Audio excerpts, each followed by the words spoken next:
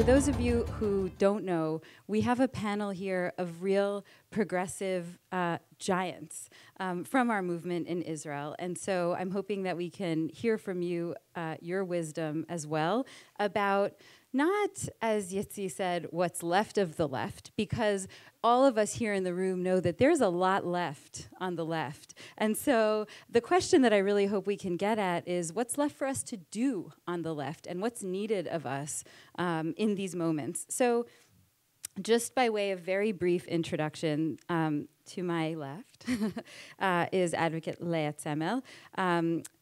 Lea is the inveterate Israeli human rights lawyer and the subject of the film Advocate by directors Rachel Leah Jones and Philip Belaish. I would say you're the matriarch of the Israeli human rights sector.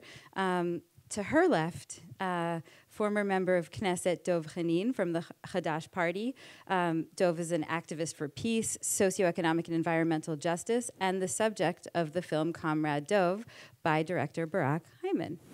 To his left, Barak Heymann, an award-winning Israeli filmmaker, director, producer, and teacher. He's the creator of the documentary film Comrade Dov, which is here at Other Israel.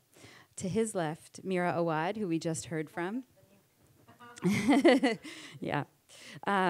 Palestinian Israeli singer, songwriter, actress, TV content creator, creativity and performance coach, artist, artivista, which we will get into a bit later, and creator of Muna. So I want to start this panel by sort of asking each of you to connect your work to the existing left progressive movement, however you want to define it. I'm going to start with Dov. And I want to ask you, Dov, after serving for 12 years in public office, when you announced that you wouldn't seek re-election in April's election, you said, "I've managed to enact laws, but I failed to change the country's direction.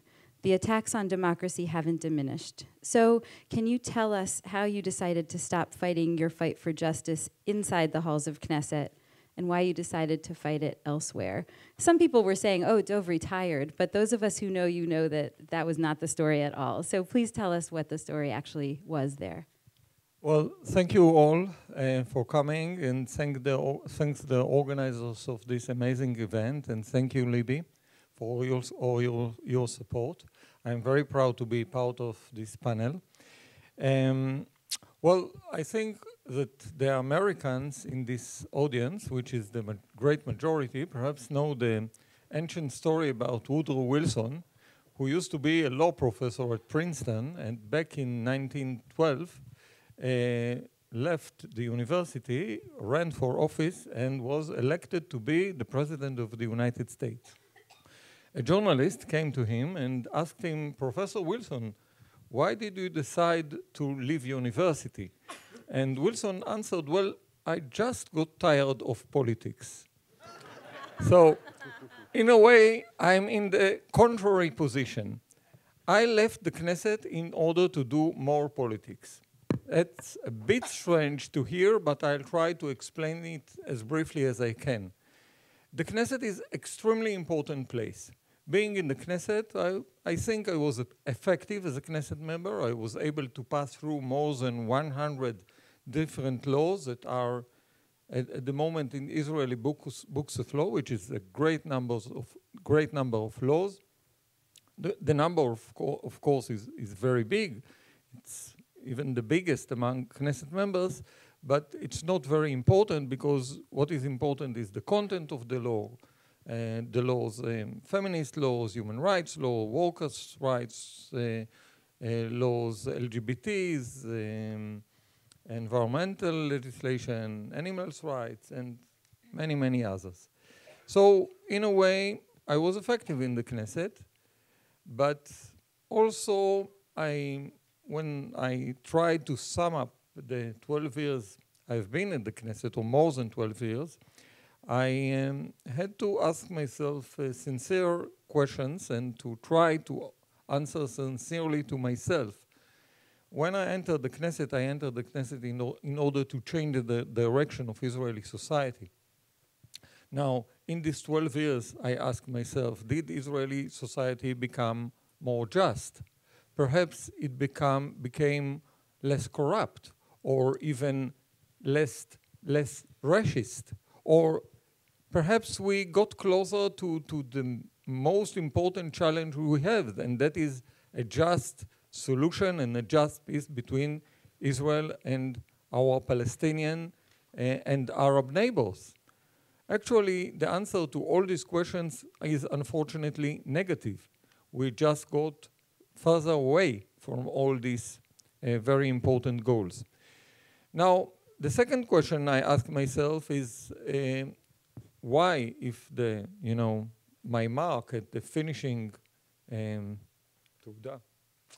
certificate is so failing one, what is the reason for this failure? Is it connected to the fact that I didn't put enough effort, or perhaps I wasn't resolute enough, or was not, keen enough to do things? And my answer to all this is negative too, because I think that all these years I did whatever I could, whatever I could, I did there. I put all the effort I could put in this endeavor. And so the reason is not that I was just a lousy member of Knesset. Another explanation might be that it is impossible to change Israeli society. And I have to tell you very openly that I do not accept this explanation. I do not accept this explanation not because Israeli society is not difficult and complicated and many problems and many dangers and many threats and many horrible things happen, unfortunately, in our country, but because in Israel too, as elsewhere in the world, there are people struggling, there are people wanting to achieve change. There are many, many social, environmental, and political struggles existing in our country.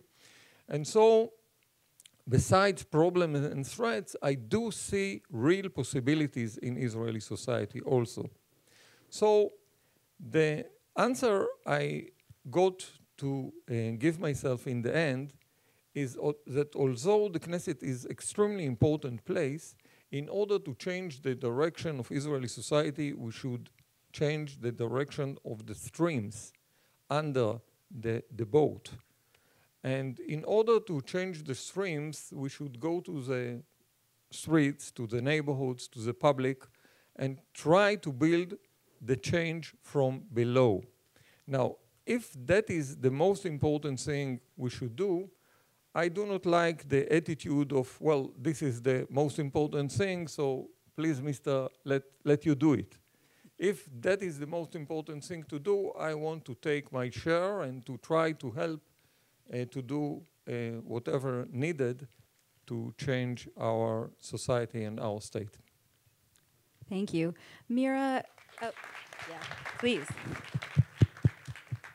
Mira, as a Palestinian Israeli artivista and a maker of culture across so many disciplines in media, you've managed to build an audience that's full of bridges and connections between sometimes very unlikely kinds of people.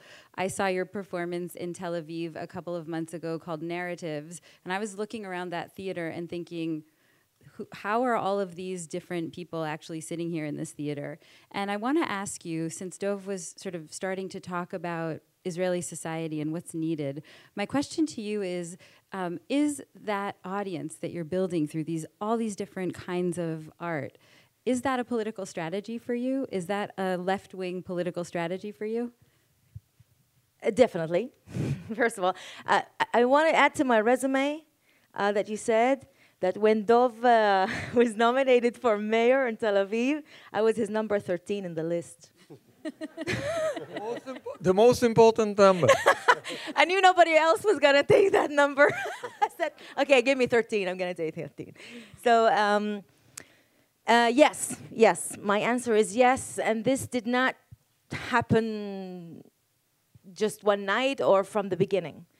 When I started my artistic career, which is long ago, which is when I was born, practically, I just wanted to be an artist. I did not want to represent anyone. I didn't want to bring narratives. I just wanted people to hear music and say, wow, that's amazing. I wanted them to hear a song that I wrote and, you know, delve into the lyrics and hear the melismas and, you know, like admire what I did musically. But that was not the case, because every time I would be interviewed on, especially of course on Israeli media, the story was the Arab girl from the village who is now in Tel Aviv. You know, so they would want, all of them wanted to come with me to the village because, I don't know, they thought we had donkeys or something. And then they wanted to do this, you know, collage of me in the village and in Tel Aviv and how I'm now emancipated in Tel Aviv, right? So in the beginning, I was trying to like, no, let's talk about the music. And what eventually ended up happening is that they went on. I did not answer the questions. They went on and wrote whatever they had in their own head of a picture of me, of who I am, about this fugitive girl from the village in Tel Aviv, you know, that I had freed myself in the modern lifestyle in Tel Aviv, whatever. And little by little, I realized that if I didn't take control over the narrative, they're going to keep on inventing my story. And that's when I started to understand that I need to tell the story. And the more I did it, I understood that the story can be told in many ways, and most importantly, through the art. So if I used to write all kinds of songs about weather, I never wrote like a weather as a metaphor. What is it? What doesn't matter? So, so now almost everything that I do is about telling the story of the complexity, of identity, of narratives, of diversity of narratives, of the importance of having diversity of narratives, of solidarity, human solidarity, women's rights, children's rights. We're all in the same pile. And yes, it is a tactic. I do have a tactic. When I go on a panel on TV, I want people to listen. So yes, I have strategies where I make them listen. I don't want to antagonize people. I don't want to shock them. I don't want to be a sensation. I want them to listen. So I smile and I tell them a personal story. And it's all, you know, storytelling tactics. And I believe in that. I want them to listen. I want to be able to open a small window for them to look through. So of course I'm not going to be representing all of my community. Of course I'm not going to be able to tell a full story. But if they listen, you know, I am able to be on Galei Tzahal, which is the IDF radio, and talk about my father being expelled from his village in 48 when the country was established. And I'm not shut down. That means they are listening. Now, what effect does it have? I have no control on that. But I want that opening. I want that chance to say that. So if one listener or one interviewer looks at me and says, I never heard that story being told like that. And now I understand something that I never thought about. I've done my thing. That's what I feel. Thank you. So Lea, you're the subject of the film Advocate, which opened the festival, so many of us in the room have seen it, and it really follows the fascinating story of your life and your work as a human rights attorney in Israel, defending people that nobody wanted to defend, that nobody would defend, and to give them voice, or at least to be a source for them to have some kind of a voice somewhere. And I want to ask you about that. What do you think the role of human rights work and legal advocacy is in the left in Israel? I think I'm trying to do what I think is the real role, but I wanted to relate more to the subject, to the very beautiful headline of this evening, what's left. And I thought at home, what am I going to talk about? Usually I prefer to come with some very optimistic message and looking at the rainbow in front of us. And at home, when I sat, and then on the plane, I thought, what am I going to talk about? And yeah, we are now in a very, very bad situation. The left is, or what's left of the left, and there is a basis. And we feel very, very well the way the right wing is taking over, the way the fascization of so many people and so many positions is there, the way that we lost, until now at least, the battle on the settlements, and they are becoming bigger and stronger. And we feel, at least I feel it in my field everywhere, more settlers are judges, are prosecutors, are policemen, are in the higher degrees of the army. They make decisions, and they create very well our lives. And I feel total failure in this field. We did not deliver what we wanted to do. I thought of telling you about some really optimistic things that do happen. It's true. And I'm privileged enough to be part of it because of my profession as a lawyer. So yes, I do represent those Sheikh Jarrah demonstrators. They demonstrate once a week in Sheikh Jarrah against taking the houses from the Arab population, returning in a way to the Jewish organizations.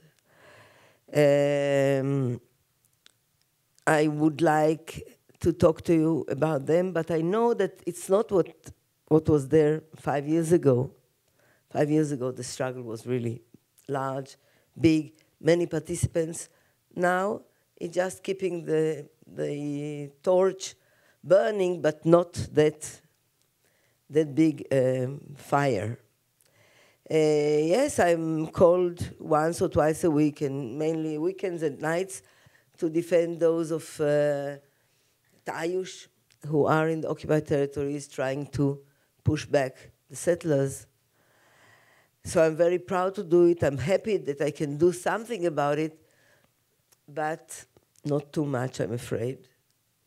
And recently, I received a new energy shot when I represented the Ethiopians for the demonstrations. You know the case, I'm sure. And I found out this extremely beautiful, excellent, existing, energetic women who run practically together with men, but I think they are the vivid power behind it. The demonstrations, they will not break. Yeah, so there are some highlights that I wanted to bring about. Generally, I was not going to speak in such optimism around here, but I brought with me your book. When he retreated from the Knesset just then, right, he wrote a book of what to do, how to operate this change. And I must say that I can drive some optimism from there. Thank you. Not little, not little. You explain it so nicely. You explain the world. You explain Israel inside this world and our bright horizon, perhaps. So you will talk about it yourself, I'm sure, about your vision. But this is a light in this dark tunnel. Sorry. Thank you, Lea. We can all take a deep breath, and I really appreciate not getting a sugar-coated picture. So thank you for that. Barak, so the 20-plus films and TV series that you've directed or produced or been a part of have spanned a huge range of issues, from Bridge Over the Wadi, which follows a group of Arab and Jewish parents in their decision to establish a bilingual school for their children, to Who's Gonna Love Me Now, the story of an HIV-positive former paratrooper living in London, to Lady Kul El Arab, the story of Angelina, the first Druze woman to make significant steps in the Israeli fashion world, to Mr. Gaga, which follows the iconic choreographer and my friend, Ohad Naharin. And so I want to ask you, with public opinion, like when we're here and we're reading about Israeli public opinion, we read about some pretty worrying trends in terms of how people in Israel are viewing each other and the world. And I want to ask you how you think documentary film and television can play a role in the broader work of building social change. And are your stories supposed to be, and are they a part of that social change? Thank you for the question, and thank you all for being here.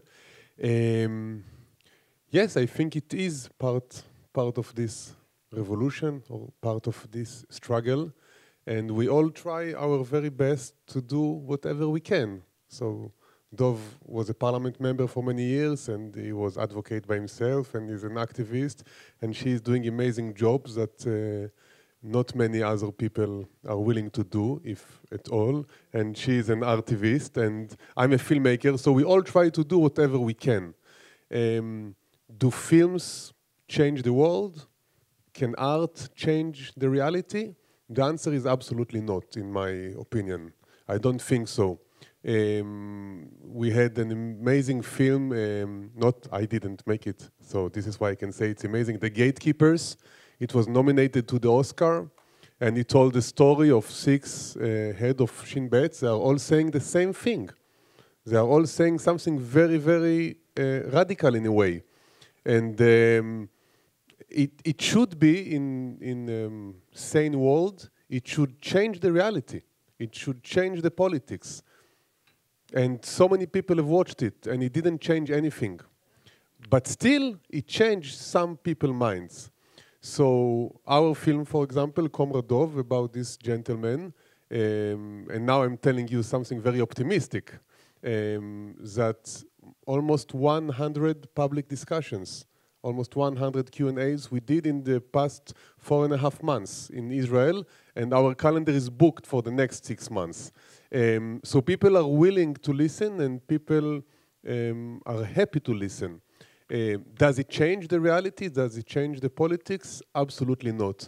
But I remember when I made the film Bridge Over the Wadi, which was screened here in Israel Film Festival, and I asked Noha, she was the Arab principal of the school. It was more than 15 years ago. Noah, what is your dream about this school? It was the first time to have such a Jewish Arab school located inside an Arab village.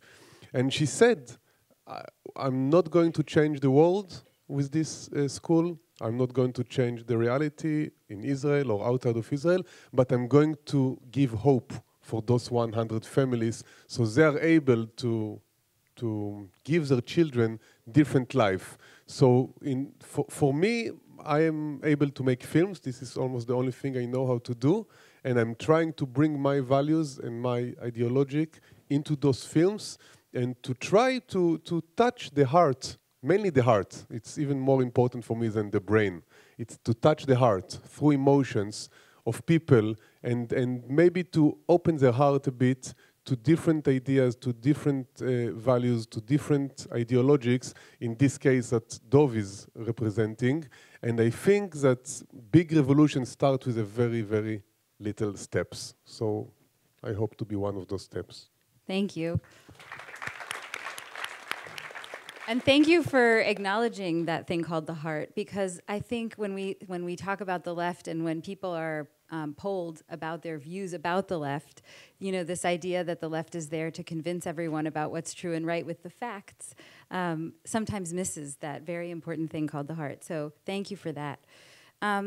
So I have this concept in my head. He's called the average Yossi.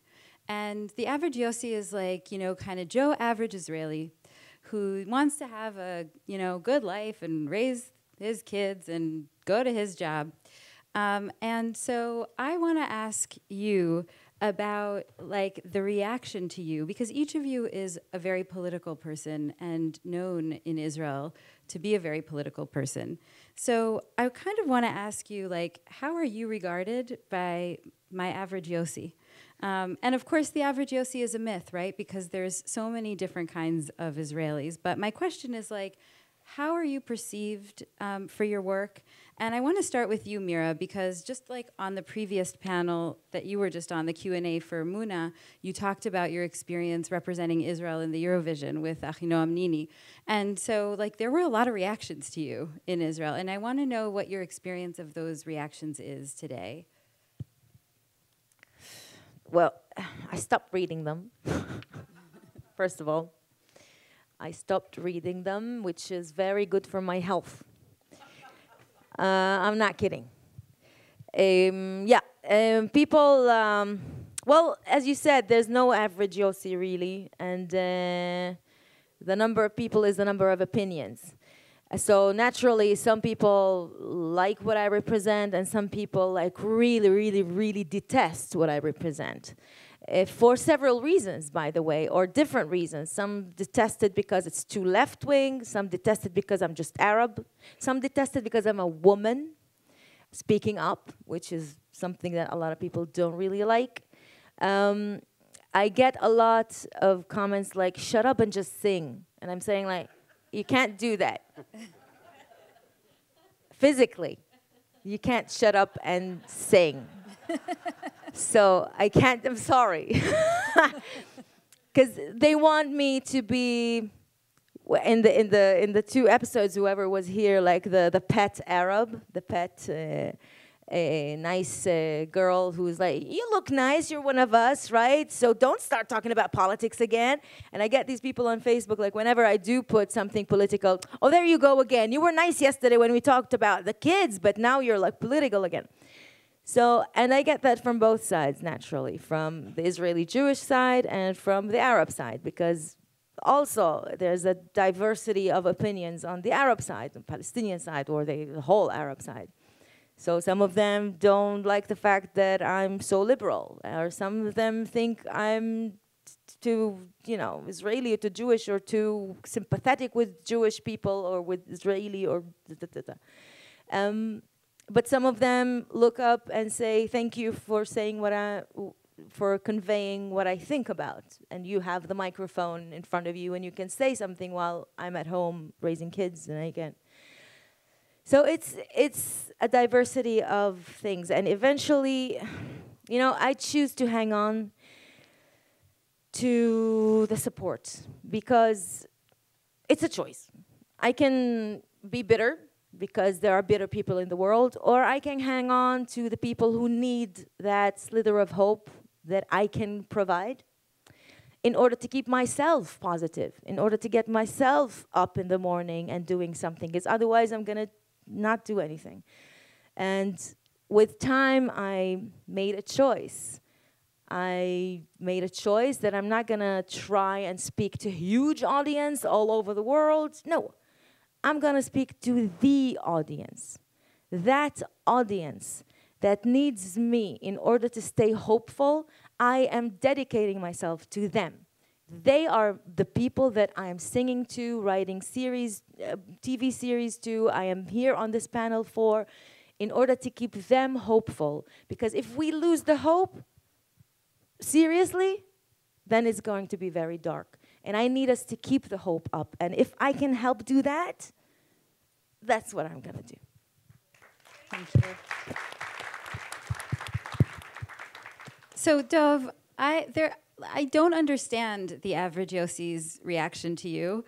I don't know if people saw the trailer for Comrade Dov, but it's something unbelievable. This is somebody with what all of us could agree is left-wing politics in all the ways, true left. And in the trailer, one by one, members of Knesset from the radical right and all the way through across the political spectrum, Arabs and Jews, settlers, non, the president of the state, they're all speaking lovingly about you. I want to know, like, how does that happen? And is that reflective of, you know, the average Yossi or the average Yossis and their reaction to you as a politician? Well, first of all, in a way, yes, I think. But let me begin with for me, political activity means two things, not only one. The first and the most important is sticking to your values, your opinions, your ideals. You know the very famous story about Groucho Marx, who once said, well, these are my opinions, but if you do not like them, I also have others. I do not accept this way of thinking. I came to political activity because of my values, and I stick with my values. And that is the most important thing. But there is one other thing which is very, very important in political activity, and that is the struggle and the strive to speak with people, to be able to come to people who think differently, who are very, very far away politically, to be with them in their struggles, in their problems, in their, anger, to be with them in their mistakes, and to try to move forward with them. That is, for me, the most important challenge. I came to political activity not in order to quarrel with people, but in order to change reality. And that is something very different. The average Yossi is the person I meet in public transport. I always use public transport back in Tel Aviv or in Israel. And there are more difficult times, like when we have wars, and I of course oppose the wars in Gaza and in Lebanon, and those are more bitter times. People may be very angry, but for me it is an opportunity, because we are together in a bus. They cannot run away. They open the subject, so it's an opportunity to have a public meeting in a bus or in a train, and to try to speak with people about what is happening. And when you are willing to listen, and when you respect the other people, even though I think they are wrong, a discussion can be created. And it is, when people shout, the most important thing is to be more quiet. And when people, bring very, very harsh statements, the most important tactic is to use questions and to question them very quietly. And I think that speaking with people and discussing with people is essentially very, very important. Now, speaking about the members of Knesset, well, in order to create change, you have to cooperate with people who are very, very different and far away politically than you. That does not mean that I give up my values or I give up my opinions, but I can go along with a very right-wing settler member of Knesset against police violence. For example, he has his own reasons why he's against police violence, but police violence is very bad, and it is a problem in Israel. And if I want to be effective in struggling against police violence, I should cooperate even with members of Knesset from the right wing, who has from his own angle problem with this issue.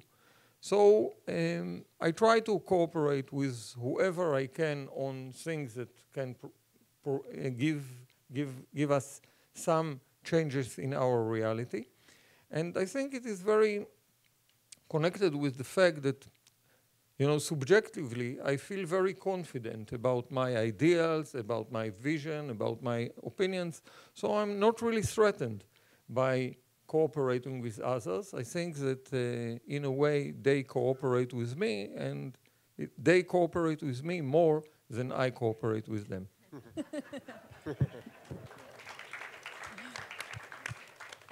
So Barak, I want to ask you also to maybe pick up where Dov left off about, and actually you started to talk about the reaction to the film, but I don't want to leave it only at this film, because in the last few days I've also watched your speeches online at prizes that you've won and things like that for other films and television in Israel. And this is what you do in your free time? Are yeah, you I know, crazy? it's sad. I'm preparing for this panel for like 2 weeks. No, I am really curious, though, about the response to you as a political culture maker in Israel and whether you feel any of that, and also the response to Comrade Dov. Yeah. So let me start with Comrade Dov, because I think, I don't know how you did it. You're a witch, because there was a guy named Yossi. Listen, so you say average Yossi and you never met him. So I don't know how you felt it in your body. Been preparing for 2 weeks. But this is a true story. It's crazy. Like when the film Comrade Dov just came out, it was after Doc Aviv International Film Festival in Tel Aviv, and then we released it in cinema, theatrically. And in one of the very first public screening in Lev Cinema, there was a man. Later on, I realized that his name is Yossi, and he was sitting there, about 70, 75 years old, wearing a yarmulke.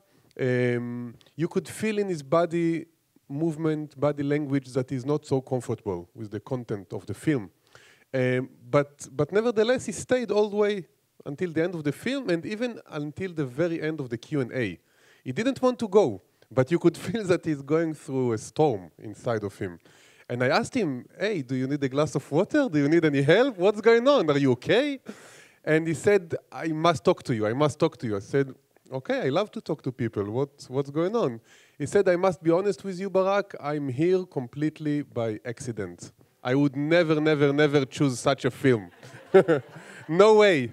I said, so why you are here? What do you mean accident? He said, I came with my wife to go to a movie, and the tickets were sold out. And in the box office, the girl told me that there is a movie called HaChaver, the friend, Comrade. She didn't say Comrade Dov. I don't know why. And I love Friends. I really love Friends. So I went to see the movie. And I would never go to see such a movie, because I'm such a person. He tells about himself that whenever I see on TV any lefty or any Arab person, I immediately switch off. I turn off the TV because I don't like those people. And I don't understand what's happening to me. My head is spinning. Like, this guy Dov, I don't agree with him about anything. And I don't think there is ever going to be peace between us and the Arabs. But what could I do? I felt in love with him. He's a good man. He's a good man. What to do, Barak? What to do? I said, you don't have to do anything. Just go home and send all your friends to come to watch the film. So I don't know if it answers your question, but... Doesn't matter. It was a really good story. Yes. And so he was definitely Yossi. I don't know if he's average, but I get reactions like this. There was another woman at the end of one of the screenings telling me, hey, I came here not because I wanted, just because my daughter, she is voting for Meretz, and she pushed me to come to the cinema, and I'm right-wing, and I must tell you that, wow, I'm completely in a different place right now. And I said, what do you mean right? And she said, right. I mean very right. And now I'm going through something because of this film, and I think that every Israeli student have to watch this film. So those are the good... Yeah, it's in Facebook, and I asked her permission, of course. Both of them, by the way. And both of them agreed, yes, go ahead. So this is the good part. The negative part, or not negative, but different side or different angle, is people who are telling me, but why do you mix your political agenda with your artistic talent or vision or whatever? And I said, what do you mean? Why should I wake up in the morning if I'm not able to bring my politics inside my art, inside my movie? And for me, the film about Dov is completely a political action. And as I told you before, I don't think it's going to bring peace to the Middle East or to change the politics, but it is definitely going to make a little change together with the work of Lea and with the work of my friend Mira and with the great work of many other people all together, if we share, if we hold hands, I think there is a potential of something good to happen. Thank you. So the story of the film Advocate, and I'm not talking about the story that it tells, but the story of the film and what's happening with the film is a little bit different in that it's become very controversial. The minister, as you know, the Minister of Culture is going after it constantly, trying to get it censored, trying to get it pulled from festivals, and without ever seeing it, and sometimes succeeding. And so I want to ask you, Lea, about that, about what that response has been like for you, and also, like, is it a simple picture, or is it more complex than what the headlines are saying? First of all, I wanted to join the feeling. I wanted to join the feeling of others about what's going on really on a daily basis with the people around. And my Yossi is always in uniform. It can be the guards of the prisoners who bring them in and out, the policemen whom I see day by day, and we are fighting together in the court, the judges, the military judges in their uniform, or the civil judges with the black gown. And all those people, on a daily basis, if Rachel Lea Jones, the one who directed the film, was here, she would say, she said it a few times already, so I'm citing her. They love to hate her, and they hate to love her. Mm-hmm. And this is really what I feel on a personal level, not in the media or in the mass media. I don't know the people, but on a daily basis, with all those people, I fight. They know exactly what I think. I wear my heart on my sleeve very clearly. I tell them what I think about them, what I think about the situations. They come and ask me, so what do you know? So what do you think, and how, etc. And I do answer, and they accept it. They get used to hear it, very similar to what you described in your bus. So I'm in this bus day by day. And I cannot tell you that I even hate the policeman or the security services person whom I know that was torturing my client, etc. No, because something about being together in the same boat, after all, makes another contact. Now, about the film and all the reactions, I was surprised. I didn't think that's what will happen. And I also can feel the bags of hatred, of course. I can read it. You should, after every movie, when it's been controversial, you can read in the, I don't have Facebook, I don't look at Facebook, but you can read there what people really feel, and how they wish my death, or my children's death, and my grandchildren's death, and everything around me. And sometimes, if people call the office and curse, I come back to them and I say, hey, you wanted to talk to me? Here I am, let's talk over the phone. And then they are ashamed and they withdraw, usually. So the feeling is, if we had these face-to-face debates every time, it will be different. If it doesn't happen, it's full of hatred, really. Mm-hmm.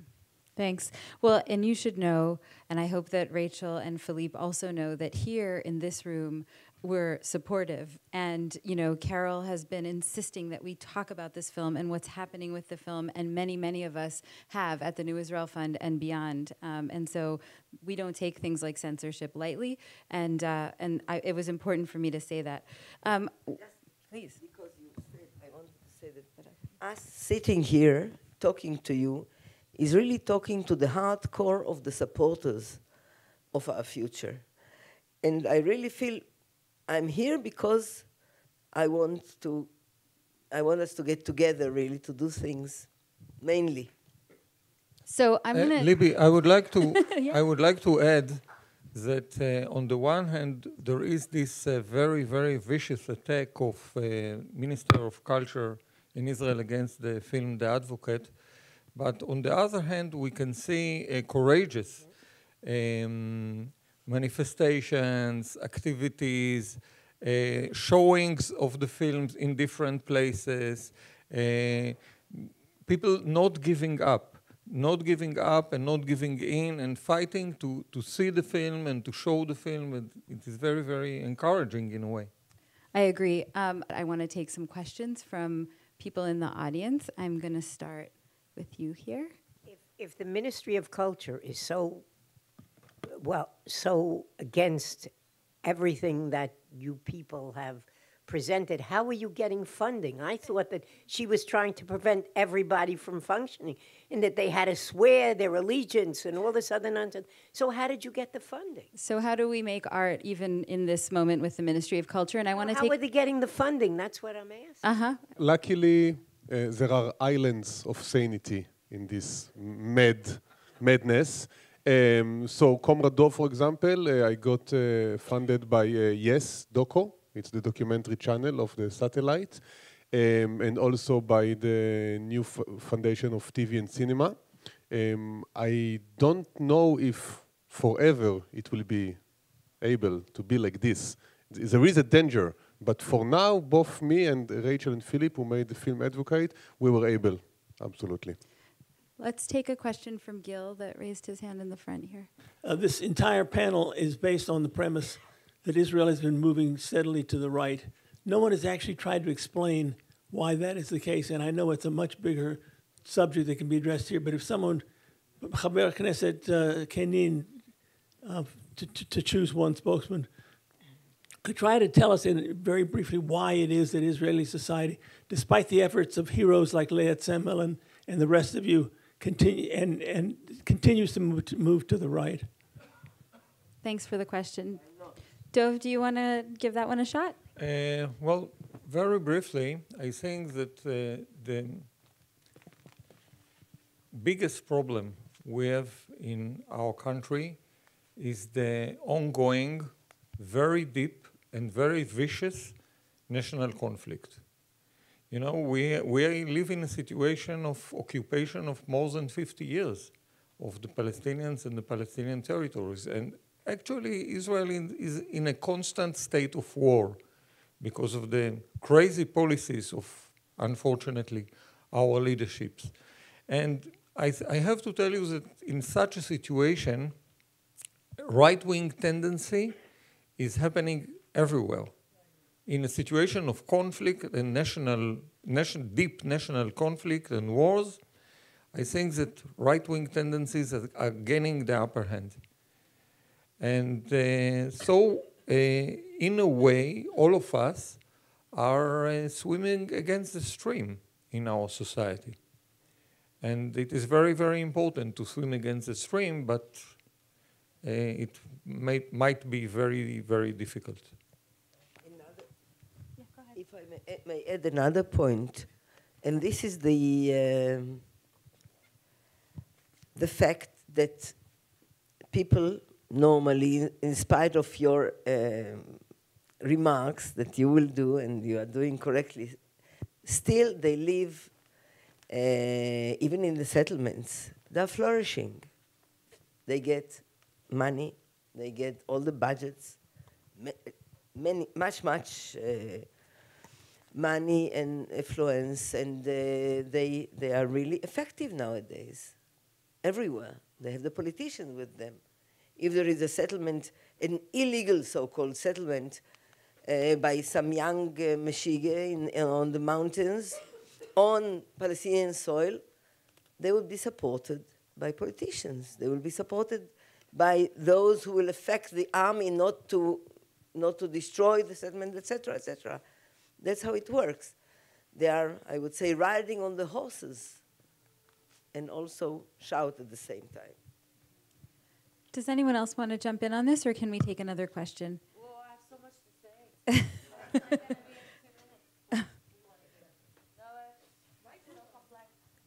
Okay, let's see if there's another question. Carol?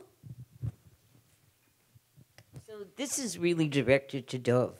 I obviously speak with a lot of people who have very different opinions than mine. People who say, oh no, the occupation has to be because of security for Israel. And I know, it's not just an opinion, but I know for a fact, this makes Israel so insecure. There is nothing that could make Israel more secure. I talk to people that say, but the Jews have a right to Israel. And I have no idea what this right might be, from God, from lawyers, whatever it is.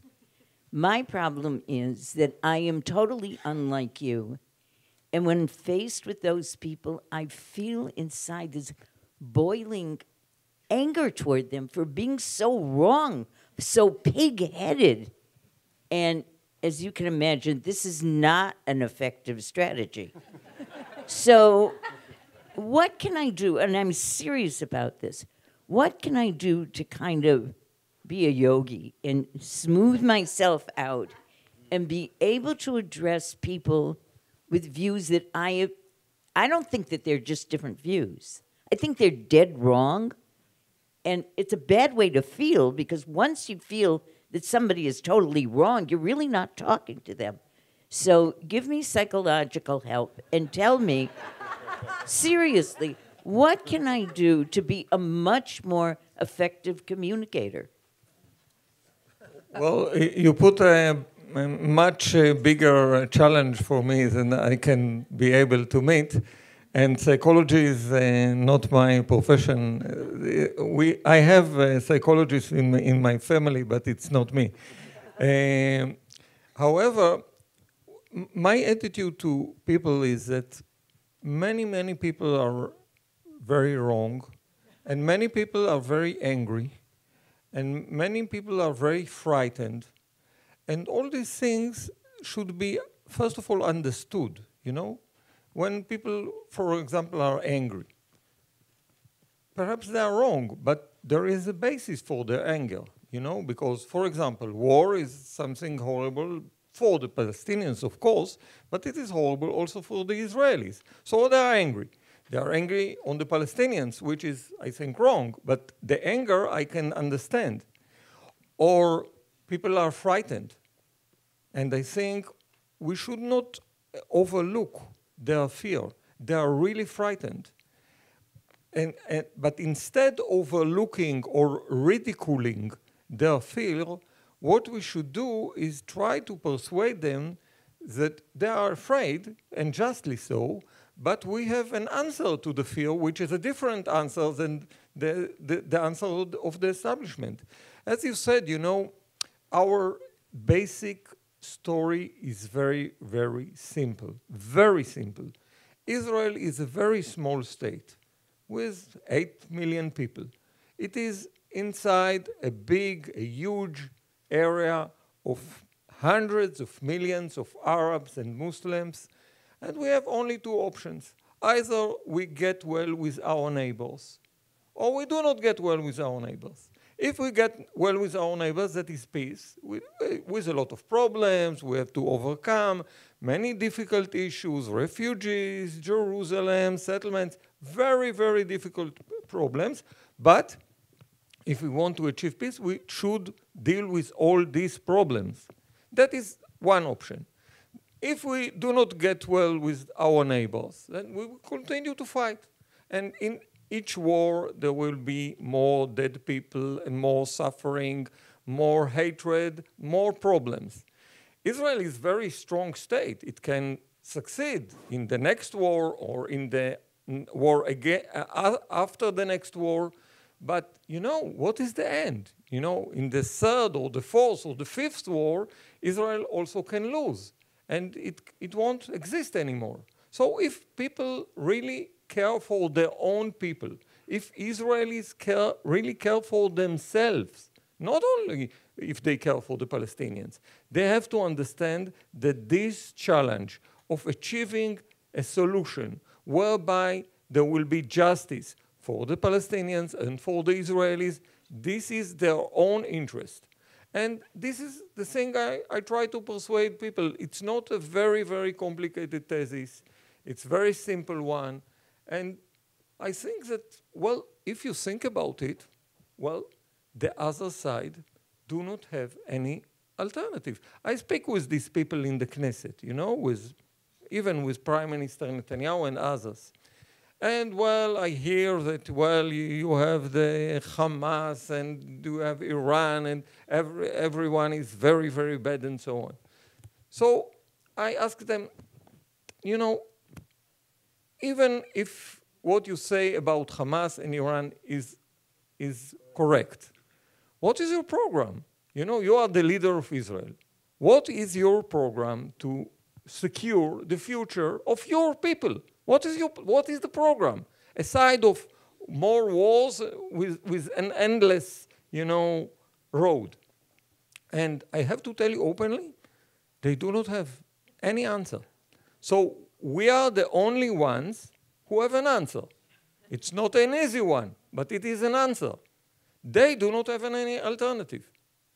Before I let Libby close this up, I actually wanted just to say three quick things. One of a moment of hope. First of all, I have a lot of hope thanks to the 4 people on this panel and the work that the New Israel Fund is doing. And most of all, it's actually the hope of the people in this audience who come here on a Saturday afternoon. Yeah, it is cold outside, but there are other warm places to go and are engaging with this topic, and our amazing community that came out last night for a Shabbat dinner. And this doesn't happen in other places in the country. This probably doesn't happen in Israel much.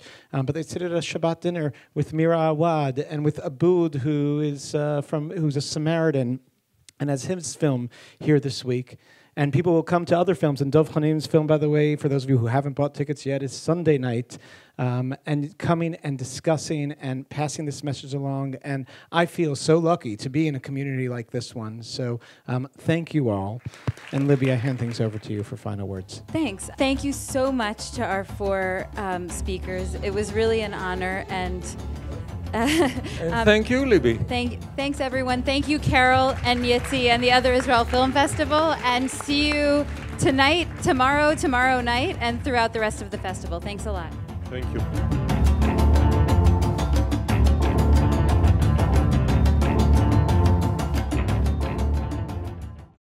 We would be pleased to send a complimentary DVD of this program to anyone who wishes to support JBS with a tax-deductible gift of $36, double chai or more.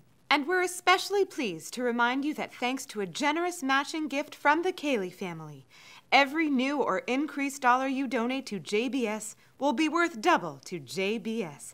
Simply visit the JBS website at jbstv.org and click on the Donate button to make a donation by PayPal or your credit card. And please, indicate the program for which you would like a DVD. Or you can send your tax-deductible check to JBS, P.O. Box 180, Riverdale Station, Bronx, New York, 10471. And again, please remember to indicate which program you would like to receive with our compliments. And we thank you for your kind support.